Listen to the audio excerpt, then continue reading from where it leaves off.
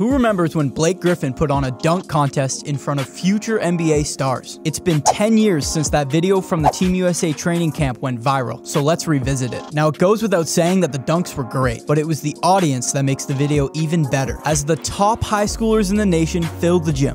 20 future NBA players were in attendance, including Zach LaVine, Devin Booker, Julius Randle, and of course, D'Angelo Russell, who gave us this all-time clip.